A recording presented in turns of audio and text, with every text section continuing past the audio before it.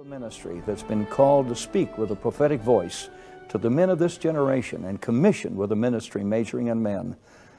Our call and our commission is to declare a standard for manhood, and that standard is that manhood and Christ-likeness are synonymous. Being a male is a matter of birth. Being a man is a matter of choice. Today you're going to hear from a man who's called of God to do one of the most important works in our generation, to clean up the media and to make an impact upon our society. You're going to be hearing Mr. Ted Baehr. But from right now, from all of us that are here to you right there, we welcome you to the meeting, and here comes Mr. Ted Baehr. All right, let's give him a hand, guys. All right.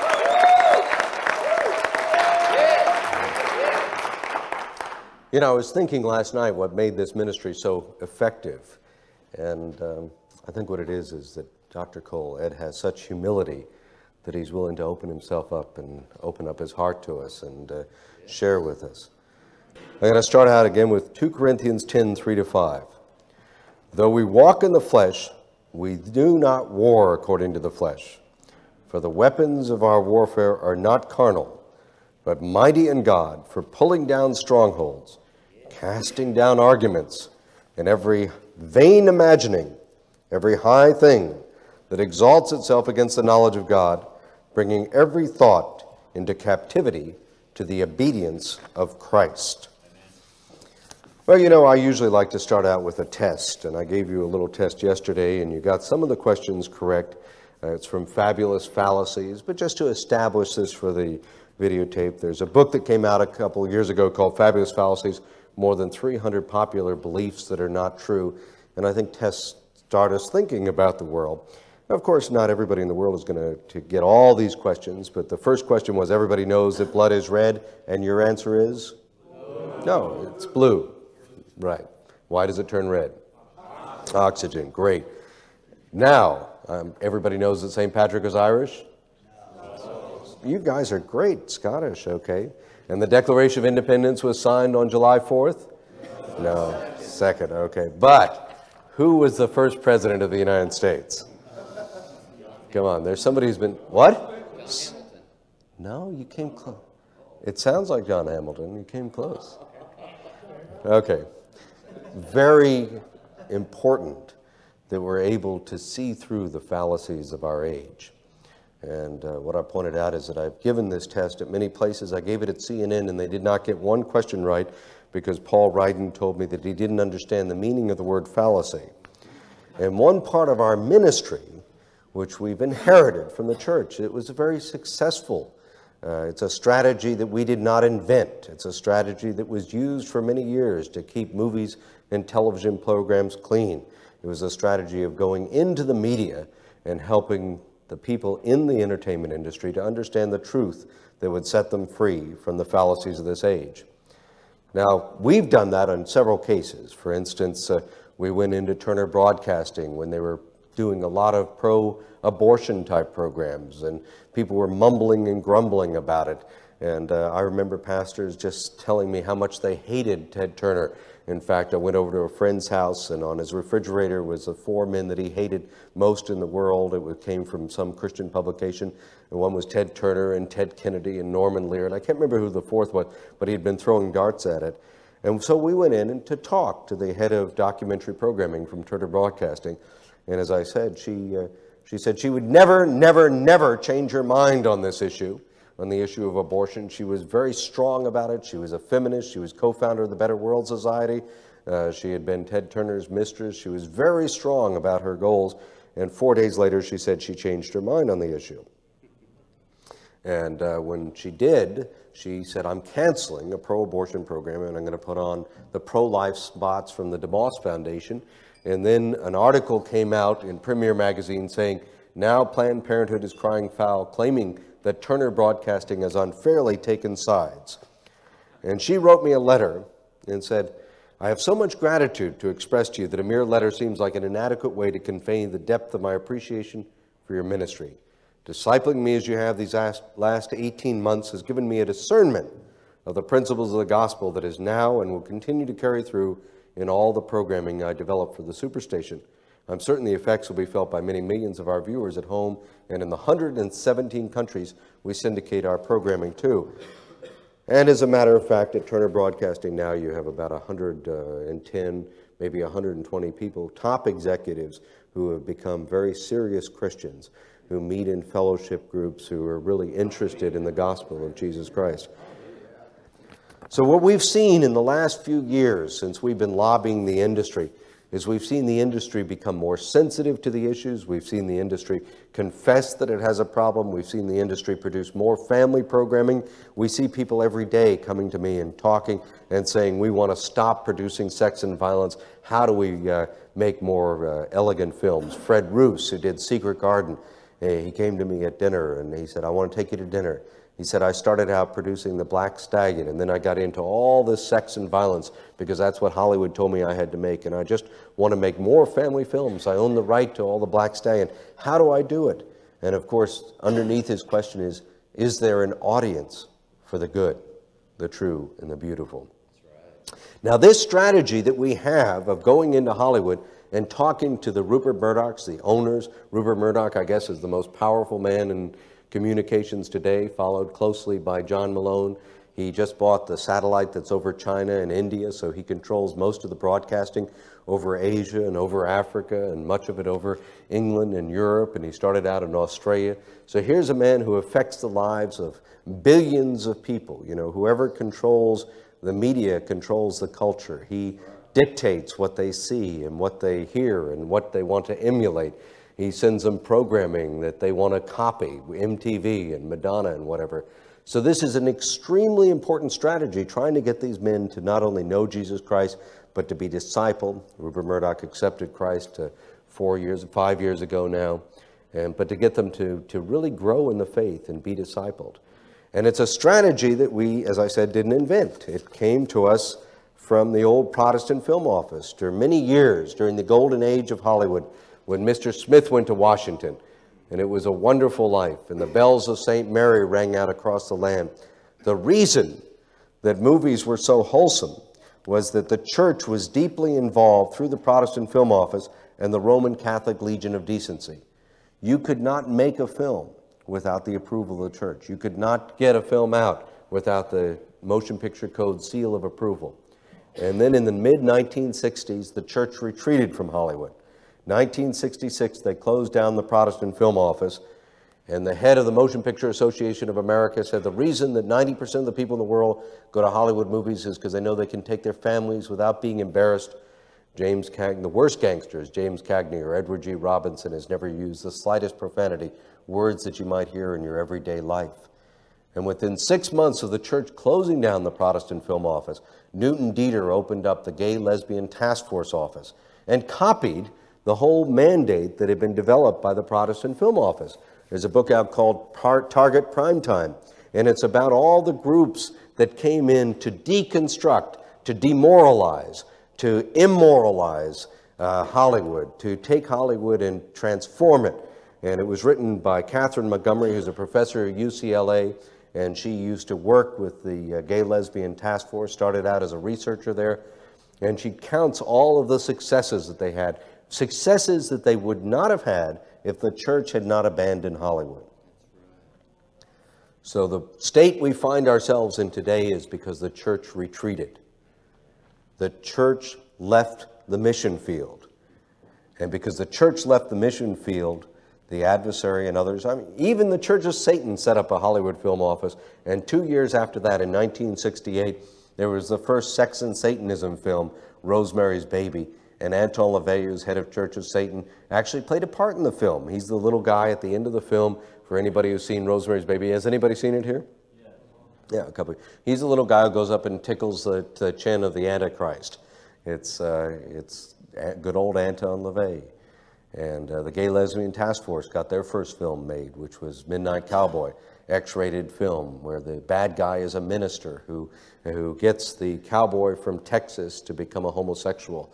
And one bad film after another, one bad TV program after another, came out of groups that were lobbying Hollywood from a paganistic point of view, from a satanic point of view, from a homosexual point of view. None of it would have happened if the church left, if the church had not left Hollywood. So what we do on one side is to go in and talk to the media. It's an extremely important ministry. Some people ask me, why did the church ever leave Hollywood? Anybody have any ideas? Save money. That's right. They were spending $36,000 a year for the Protestant Film Office. It was too much money. The churches that were involved were everybody from the Church of God to the Southern Baptist Convention to the Lutheran to Presbyterian, Episcopalian, and they could not continue to support the Protestant Film Office for $36,000 a year. They pulled the plug to save a few shekels. And instead of becoming fishers of men, they became guarders of the treasury. They became protectors of the purse.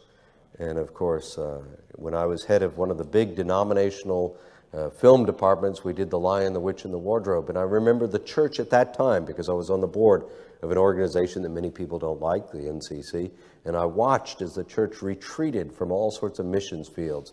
And the head of NBC came in and said, you know, we've given you time on 1,800 radio stations, and you've abandoned it. We've given you time on television, you've abandoned it. Every year they would abandon these territories to the adversary. The church has been in retreat for the last 20 years, 25 years. So what we do is go in and talk to the executives and reestablish that liaison and read scripts. I just got a letter from the man who's producing Lassie. He said, I want you to read the script and tell me whether you think that it's going to be acceptable for Christian audiences. I got a man who's a Jewish man who's producing Red Scorpion 2. He said, I want to subscribe to your motion picture code. I want you to tell me whether the script that we have will work. I got a letter from a man who's producing some other feature films. He says, I'd like you to put a person on our film to make sure that the film meets the criteria of the motion picture code. Day after day, I get calls from people in Hollywood. The person who's producing The Commish called last week, and he said, we're doing a scene with Christians, and we want to make sure that we don't alienate or offend Christians. We'd like you to put a theologian on call to make sure that the scene is going to work. So that's part of what we do. But the more important part that I've found over the last few years is not Hollywood. Hollywood is on the verge of change. It's a very small community. There are only 100 key decision makers in Hollywood. And if John Malone has his way, there'll only be one key decision maker in Hollywood. It'll make my task a lot easier. But there are not a lot of people who can actually sign the check in Hollywood, who can actually okay the project. It's a small community. And there's 60 primetime TV shows. There are 44 executive producers of those shows. 13 now of them are Christian. It is not a large mission field. But in the church, I find the biggest problems today. And it's not just the church in the United States. It's not just the liberal church. It is the hardcore evangelical conservative churches where you find that the people are not being conformed to the image of Jesus Christ, but they're being conformed to the images of Hollywood. And the problem that we have is that the parents really have lost track of who their children are and what their children are watching. If you're an adult, whether you're a Christian or non-Christian, you only watch maybe 6 movies a year, and 80% of them are family films. Actually, adults do not spend a lot of time entertaining themselves. They spend more time working and trying to support their families, and it's the children who are addicted to the media. The average teenager watches 50 films a year in the theater and 50 films a year at home. It means 100 films a year. 80% of them are R-rated films. 90% of the Christian teenagers have seen hardcore pornography by the time they're 17 years old. 70% of them say that they want to copy what they see. 31%, according to Dr. Victor Klein, or 40% according to Moody Bible Institute, have copied what they've seen. In other words, they've had group sex or they perform reverse sex acts before they're 17 years old. You know, and the problem with that is that we now have teenagers that are being lost. They're not only losing their innocence, but they're losing their health. 4,000 teenagers come down with a sexually transmitted disease every day in the United States. Of course, 2,000 come down with a pregnancy, unmarried pregnancy. 1,200 teenagers in the United States come down have an abortion every day in the United States. 160,000 teenagers go to school with a gun every day in the United States. The teenage suicide rate, the teenage murder rate is just growing at a tremendous rate. And most of it is being influenced by what they see. And the parents are clueless. When I talk to teenagers and parents and I ask the teenagers, have you seen People Under the Stairs? Have you seen Stephen King's latest movie, Sleepwalker, or whatever else? The teens will describe with gruesome detail the scenes of cannibalism, the scenes of incest, the pornographic group sex scene. And the parents from hardcore committed Christian churches will just be shocked at what their teenagers have seen, but they had no clue of what their kids were watching. I spoke at a Southern Baptist college the other day, and I asked the teens, how many of you have seen pornography before they're 17? Every hand went up. These fresh-faced little children, these beautiful girls, how many of you are sexually attracted to what you see? Every hand went up. How many of you want sex after you watch this program? All the hands went up. It is a serious problem. The church is being conformed to the images of Hollywood. Children learn, and I'm an educator, I used to be head of the TV department at City University of New York, through 3 ways. They learn through modeling behavior.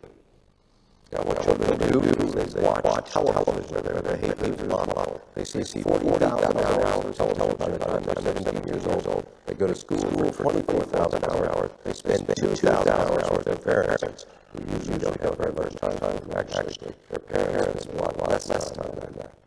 So where do they get behavior modeled for? They get it on television. Who is modeling the behavior on television? Well, it's marriage and children. It's babysitting by pets. It's The Simpsons. It's rebellion. It's antagonism. It's all the sins of our age. 2, repetition behavior. Well, they lose repeated behavior. They'll see 400,000 sex acts by the time they're 17, 200,000 acts of violence, and 33,000 murders on TV by the time they're 17. I don't know about many of you, but when I grew up, I didn't see any murders when I was a child. And yet these kids are being inundated with murder. One boy the other day, young teenager, just decided he found a gun, decided he'd walk over and see what it was like to kill somebody. And in a neighborhood of $400,000 houses in Milwaukee, in Minneapolis, walked over, saw a woman sitting in her office at 6 a.m. in the morning, held the gun there for 4 or 5 seconds. He actually just held the gun on her head, through the window, and then blasted her away. Another boy watching RoboCop on TV. His babysitter told him to turn it off. He got his father's gun and shot a babysitter.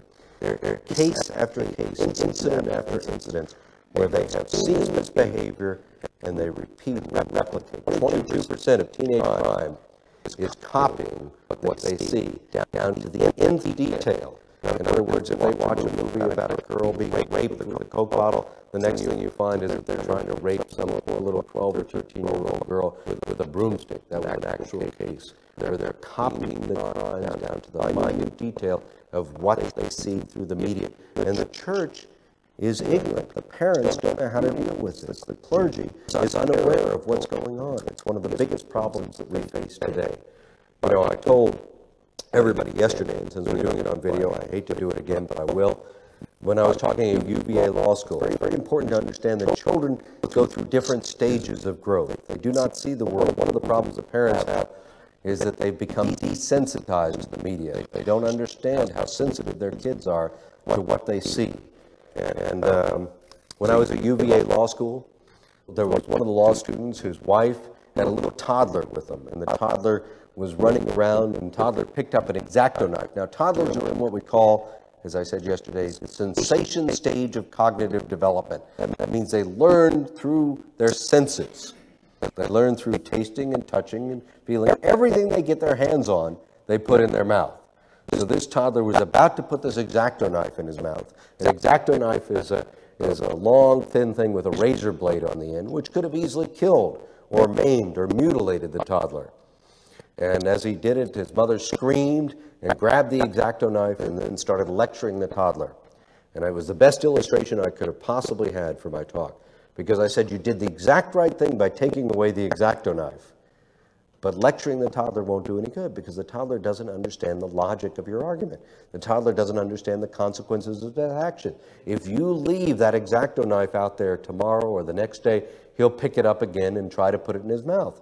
If you put carrot sticks out and razor blades, he'll pick up the razor blade. That's just the nature of toddlers. As a parent, you have to protect the toddler. You have to lock the medicine cabinet. You have to keep the knives and matches and other things away from the toddler. It's some of the basic common sense things that we've forgotten how to do as parents.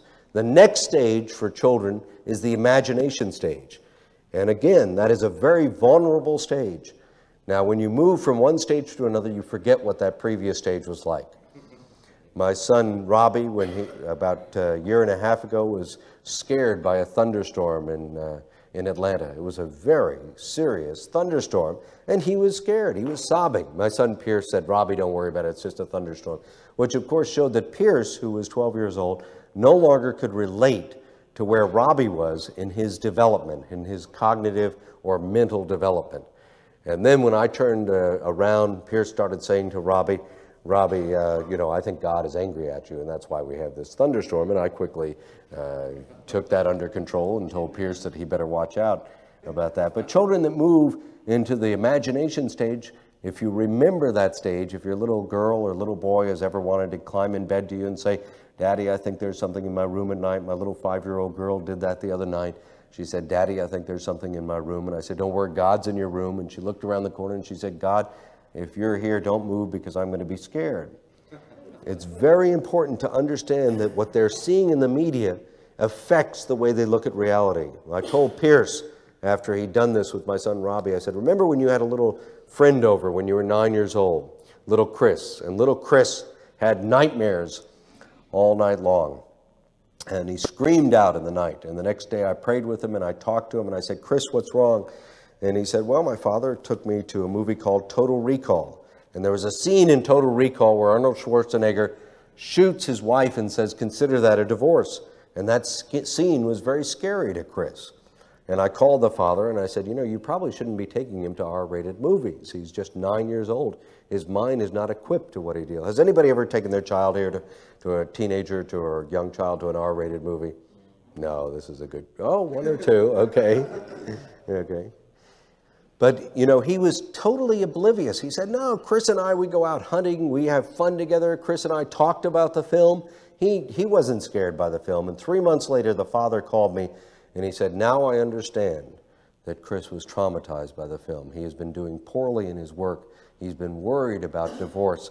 In his mind, divorce will always be associated with this shooting of Arnold Schwarzenegger of the woman." And of course, Chris sees the world differently than the father does. The father is desensitized. Every adult that you tell this story to laughs at that scene in the movie. It is a funny scene for adults, but it's not a funny scene for 9 years old. And what I'm trying to get across to parents, to fathers especially, is that they have to protect their children. You know, I told Chris's father, I said, this is a little bit like Adolf Hitler when he put the young men on the front line of the war against Stalin when he was running out of troops, and the front men were the young teenagers were just used to absorb the bullets. These kids aren't old enough to deal with the information that they're seeing. These kids have to be protected. They don't have the cognitive, the mental, and the spiritual equipment. You have to protect them. So that's the issue that we're dealing with. We're dealing with parents who don't understand their children, and we're dealing with children who are being conformed to the images of Hollywood. And I say this not in a way that they just wear Madonna t-shirts, which they do. Not just that they have Simpson posters up in their room. Not just that they talk about Beavis and Butthead. I'm saying that their whole behavioral patterns has been influenced in a very immoral and negative way by what they see, and that these images lock into their brains and condition the way they're going to relate to reality for the rest of their lives. That these children have been corrupted. Their innocence has been stolen from them. It's almost as if you have a computer and you've inserted a computer virus into their brains. Dr. Victor Klein says that when we get excited, adrenaline goes into our brains, and we lock those images into our brains. And what are the images of excitement that these kids have seen? The images of group sex and cunnilingus and fornication and all of the things that are going to corrupt them later and make it impossible for them to form, according to the leading psychologists and psychiatrists, viable relationships. Now, as Christians, we don't believe that that's true. We believe that through the grace of God, that those kids can be delivered from those images. But when I talk in churches, we'll have kids come up. You know, the parents will usually hang back. We've never been affected by the media. No, not us. But the kids will come up crying and weeping from what they've seen. And it is a serious problem. I say to the mothers, how many mothers out there would want, and I know mothers are not going to see this tape, but maybe they should, how many mothers would hire a babysitter who would strip in front of their children? How many mothers would hire a babysitter who would maim or mutilate? And yet mothers every day in the United States of America, Christian mothers, use the TV to babysit their children. How many of your wives have used the TV to babysit their children? They should never use the TV to babysit their children. Amen. Those characters on the TV would never pass your test of what a babysitter's criteria should be. And the father should never take children to see R-rated films. They should never sit there late at night watching films saying that my reward for being grown up is that I get to watch sex and violence on Showtime or on TV or on HTV or MTV or whatever else it happens to be. You have to set an example for your children. Amen. So what can we do? Let me briefly give you some answers. The problem is clear, but the problem is that many people are unaware of the problem. Even though there's the Michael Medveds out there talking about the problem, Bob DeMoss is talking about the problem, Pat Robertson is talking about the problem. Again, the church community as a whole seems insensitive to it. I just met with some teachers, 800 teachers up in Minneapolis, and the parents seem to be oblivious to what's happening to their children. So the first step in solving this problem is to understand what the problem is. My people perish for lack of knowledge. You must understand the nature of the enemy that you're fighting. This is a very insidious enemy.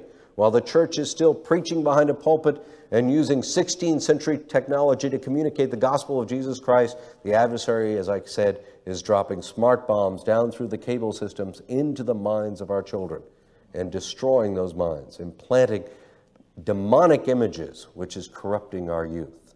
Amen. The second step for you to understand is that the children then have to be given a chance to be delivered from these images, that they have to be cleansed. You know, now the good news about this is that the majority of children want less sex and violence in the media.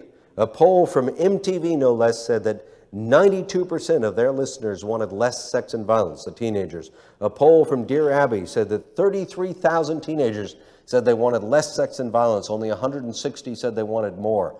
A poll from George Bonner said that over 90% of the teenagers wanted to watch less sex and violence. So what's the problem? Why would there be a problem if they want less sex and violence? Because we have not equipped them with the intellectual tools, with the spiritual tools, with the cognitive tools to resist temptation. As they walk by the newsstand, or as they go up to their hotel room, or as they see the chance of seeing pornography, they get tempted into it, they get peer pressured into it, they get chided into it. There are all sorts of pressures on them that are dragging them. Have you seen Beavis and Butthead tonight? If you're not, you're out of it. It's not a question of wanting to see Beavis and Butthead. It's a question of all the pressures. And then once they see it, they become addicted to it. They become emotionally aroused by it. And as Dobson talks about with women in secondary virginity among these little teenagers, you know, once they've done it, they feel guilty about doing it. And they want to go back to being innocent, to being virgins. But then they get pushed into it again and again. It's the society, it's the families, it's the parents, it's the church that has to protect them. So first you have to give them the opportunity to make a commitment to say we're only going to see the good and reject the bad. You have to give them a moment of decision, a point where they can choose this day who they will serve. So we provide a pledge form for them to say, we pledge, we commit ourselves to only see the good and reject the bad. Because once you make that decision, God honors that decision. It's an altar call. It's a chance for God's Holy Spirit to start working in your life. It's a chance to pray and confess your sins and to be washed in the shed blood of Christ Jesus, to be renewed in your mind. The second step is to teach those children discernment, not denial. And teaching discernment is the key to the issue. Those are the intellectual and spiritual tools that we need to grapple with this problem. People talk about the problem, and the solution they give is rearranging the furniture in your room. That is not a solution. The solution is to help the children develop discernment. The key to developing the discernment is help them to form a clear biblical worldview, and then to get them to understand the right questions to ask about the media, to think clearly about what they're watching. When my little boy, Jamie, was 5 years old, he was watching a program I didn't want him to watch. It was called Masters of the Universe. I told him to turn it off, and lo and behold, when I went in to pack, I could hear it back on. I ran into the room. I looked at him. He looked very cute, and I gave him a spanking and told him to turn it off again, which he did. But there was something about the way he looked at me, this little mischievous look, that I knew that he was going to turn it back on as soon as I took my bags out the door. And I prayed, and I asked God what I should do. And he said, well, you were head of the TV department. Why don't you teach him discernment? So I sat down with Jamie, and I said, now, who is the protagonist? Now, he knew this game. Who is the antagonist? Who is the villain? Who is the hero? What is the message? He said, well, there's a witch in this program, and there are demons in it, and I don't want to watch this. 3 days later, I came back from my trip, just like this short trip that I've taken now, and he wasn't watching. He was playing with his toys. 3 years later, he was asked to be in a Georgia State University course for the children that are at the top of their class. And now my oldest son has been chosen by Duke University. He's only 13 years old, in a math class for advanced students who take the SATs.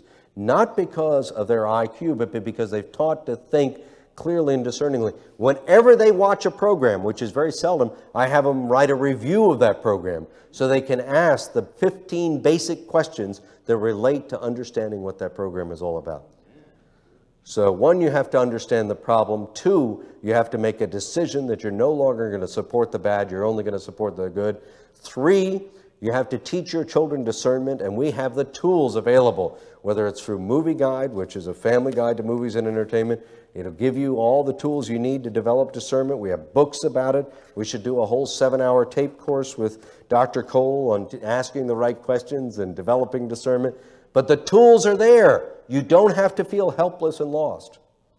And then the next point would be to help us to continue to lobby Hollywood, to help us to continue to go in and meet with the Ted Turners, to not be like the church in 1966, which threw up its hands and said, $36,000 a year is too much, we can't afford that, and retreated from Hollywood, but to equip us so that we could go in to take every thought captive. We want to set up mountaintop seminars where I get people who have been open to the gospel, like Michael Eisner and others, to come and meet with somebody like Dr. Cole to understand how they can change their lives.